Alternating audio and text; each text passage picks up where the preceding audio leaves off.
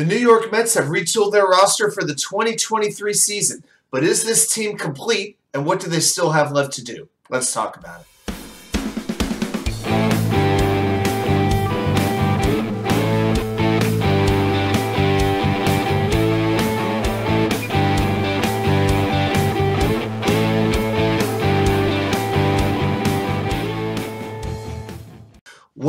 Well, welcome back to New York Sports WickerMedia. I'm Watsu-K99. Thank you, as always, for taking the time to watch these videos. If you enjoy what you're watching, if you would do a fellow guy a favor, please take the time and click on that thumbs up. Let me know that you like this content. Please subscribe if you haven't already. Again, my goal is to get to 400 subscribers by the end of December. It's still possible. It could still happen, but I need some help. So if you please share with a friend, I'd appreciate it very much. All right, let's talk a little bit about the New York Mets. Now, I haven't done a Mets video since the Mets made some pretty significant moves. They re-signed Brandon Nimmo to an 8-year contract, $162 million in all. They signed David Robertson to the bullpen. They signed Kodai Senga to their starting rotation. So I want to briefly talk about those three moves. Now, as far as Nimmo goes, this is a move that I think a lot of Mets fans were thinking was probably not going to happen. Nimmo was the second most coveted free agent outfielder on the market, only after Aaron Judge. And further than that, very few center fielders, legit center fielders, were on the market as well. And we've seen Nimmo, year by year, turn himself into a better and better defensive ball player. We already know he can get on base, and he has a little burst of power, and he can run pretty well. And for me, by the way, a lot of people talk about the speed of stolen bases. To me, it's not about the stolen base. To me, if you're on second base, for instance, and a ball gets hit into left center field, like a solid ground ball, can you score from second base? Okay, and Nimmo has consistently shown that he can do that. You know, not seeing the station-to-station baseball. That's something that's very important, and I'm all about speed in baseball, and Nimmo provides that. But here is a stat that just really amazed me when I found this out. So there are only 5 players over the last 3 years who have a higher on-base percentage than Brandon Nimmo. Only 5. Who are those 5? 5 guys named Juan Soto, Freddie Freeman, Bryce Harper, Aaron Judge, and Paul Goldschmidt. Number 6 on that list is Brandon Nimmo. Okay? And what can you say? He has been remarkable, and this gives the Mets more flexibility in the outfield, or they can maintain their flexibility. It means you can keep Mark Canha in left field, keep Starling Marte in right field. But as far as the other signings go, David Robertson, to me, was the much-needed setup man, and he gets a 1-year, $10 million contract. So basically, the Mets gave David Robertson the same exact contract as they gave Adam Ottavino for 2022. So that was pretty straightforward. Now, last year, pitching for the Cubs and the Phillies, you know, 2 of my favorite teams in the world, Robertson struck out nearly a third of the batters he faced, even at 38 years old, resulting in a 2.4 ERA. And then in the playoffs, in 8 appearances, Robertson's ERA was just 1.17. He's a big reason why the Phillies made it all the way to the World Series in a year where nobody expected that to happen, especially after the first couple of months of the season. Okay, and Kodai Senga, you know how I feel about him. I've recorded videos about him before, but I am thrilled the Mets got him. You know, once I heard that he wanted a big market, he wanted a contender, I just had a strong feeling it would be the Mets because the Cubs, let's be honest, are no contender right now. They're just not. They got the market. They don't have the talent. And the Padres, that was my concern. But, you know, and also I've heard that Kodai Senga and Yu Darvish are very good friends. So once I heard the Padres name, I was pretty concerned that the Mets might lose out on him. And then if they did, then to me the best option was to go to Chris Bassett, to pivot back to Chris Bassett. Well, Bassett winds up getting 3 years, $63 million from Toronto. That's $21 million a year guaranteed. Senga got just $15 million a year. 5 years, $15 million a year, and he's 4 years younger than Bassett. So all these players that the Mets are supposedly losing, you know, the money they lost that they were going to pay Jacob deGrom, that went to sign these other players, you know, because they didn't have to give all the long-term money to deGrom. They just gave 2 years to Justin Verlander, possibly 3. So I really think that the Mets are being smart with their money while spending a lot, and it's pretty hard to ride that line of balance. So what is still left? Well, if we go through this current roster, this is what I'm thinking. All right. If we're looking at what the lineup would look like, you'd have against righties, I would see Brandon Nimmo leading off center field, then Starling Marte. I like Jeff McNeil batting third. Okay. I love the on-base percentage, his ability to hit. To me, I don't want him in the 5 or 6 spot anymore. I want him in a top 3 role in front of Pete Alonso. So to me, if I had it my way, especially against righties, McNeil is my 3 hitter. Then you have Pete Alonso. Then you have Francisco Lindor. So you have a very good hitter protecting Alonso. I think that is the best way to do it. Then Daniel Vogelbach would be hitting 6 in my lineup. Then Mark Canha, and then the 2 kids, Brett Baty at third base and Francisco Alvarez at catcher. Okay, so, and the only real change I think I would make against lefties is I would insert Eduardo Escobar in at third base, sit Baty, and maybe you could put Alvarez at the DH spot while Thomas Nido catches. So against the lefties, I go Nimmo, Marte, McNeil, Alonso, Lindor. So the same first 5. And then I'd go Escobar, Mark Canha, so he's in the 7th spot in both situations. Then Alvarez, and then Nido. I don't know if James McCann will still be on this roster, but the less that he is on the field, the better. Great guy, terrible player. So when I look at this roster, then we go to the bench. You have whoever the other catcher is, Nido, McCann, whatever it might be. You have Luis Guillorme, very good infielder. Vogelbach, when you're facing a lefty, he's on the bench. Then you have, who else do you have? Darren Ruff, Mark Vientos. This bench is what needs help. A lot of people were talking about Carlos Correa, and the Mets are in the running to sign Carlos Correa. It was not what I wanted to see. To me, I want to see a good, solid veteran, especially in the outfield, who can play some center field. I don't want Starling Marte to necessarily be my backup center fielder.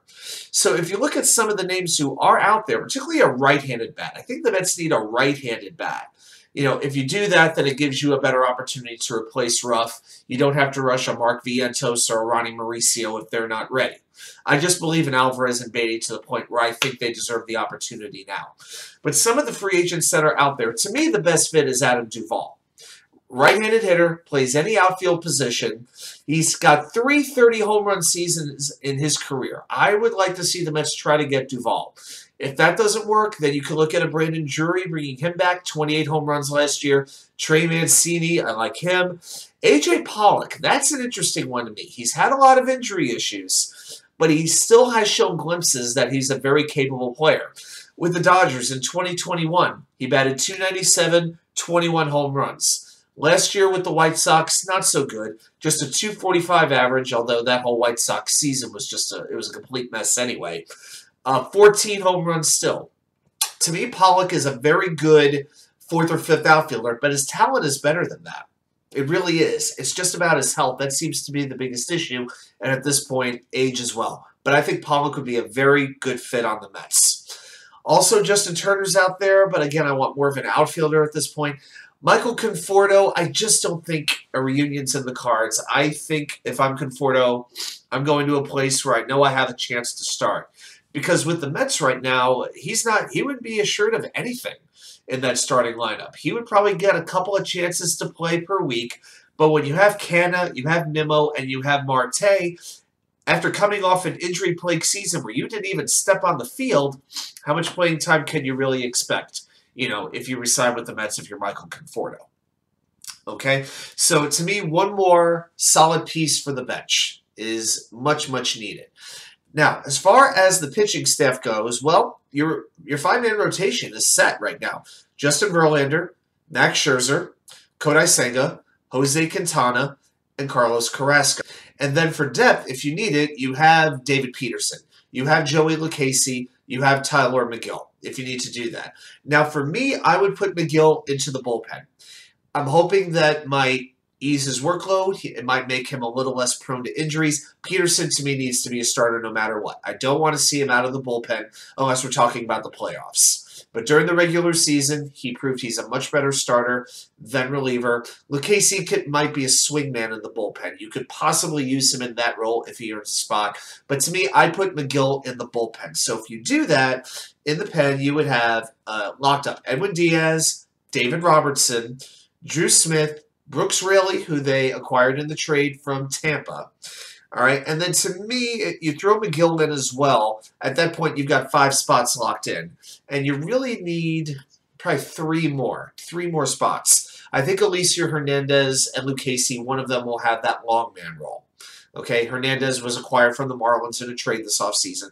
But then you've got guys like Jeff Brigham, who came over from the Marlins. John Curtis, who the Mets signed a year ago while he was hurt, but it was with the intentions of him having a role in this bullpen. Also, Zach Green, who they got from the Yankees in the Rule 5 draft. Tommy Hunter, Stephen Ridings, Sean Reed Foley, William Woods. Then you have a couple of guys who don't have options, like a Steven Nagasek or a Yohan Lopez. Maybe Nagasek has a role in this pen.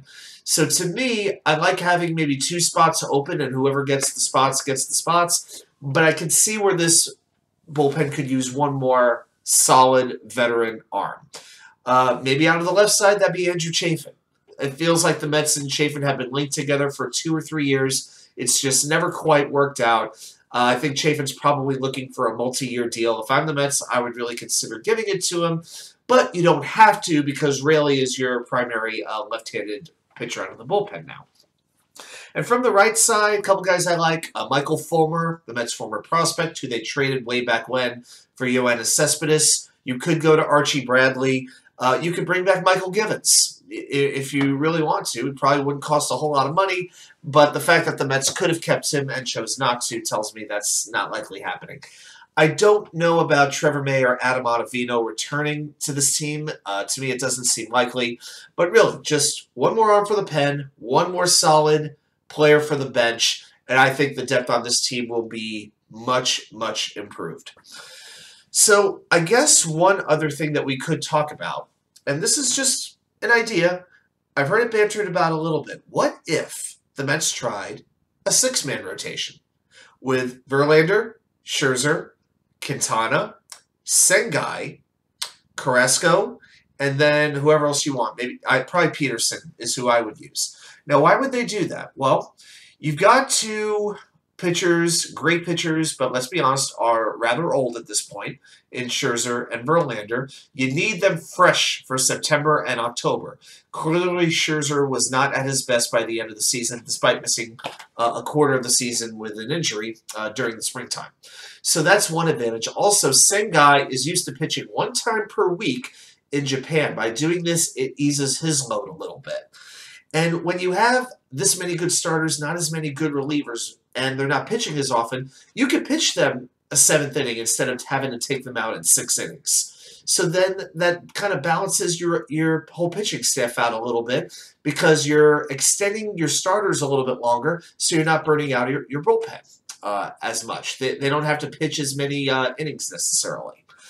And like I said earlier, David Peterson's just a better starting pitcher than he is a relief pitcher. So I'm not saying I would do it, but if the Mets don't improve this bullpen, if there are question marks about this bullpen, still this many question marks where they only have maybe 2-3 guys you could really trust, I think going to the 6-man rotation is a worthwhile consideration. I really do. Well, those are some of my thoughts on the Mets. Let me know your thoughts. Who's your favorite signing that the Mets have had? For me, I'm just glad they kept Edwin Diaz. I did not want to lose Edwin Diaz. There was nobody who could ever replace him in my mind. To me, it's so cool to see the way Mets fans have embraced him after, one horrible year and 2 years that were still not what Mets fans were hoping for. So the fact that he's being embraced the way that he is now, I'm really happy to see Mets fans doing that. So, hey, thanks so much for watching. I'll see you back here with more content from you know where, the Wicker Chair.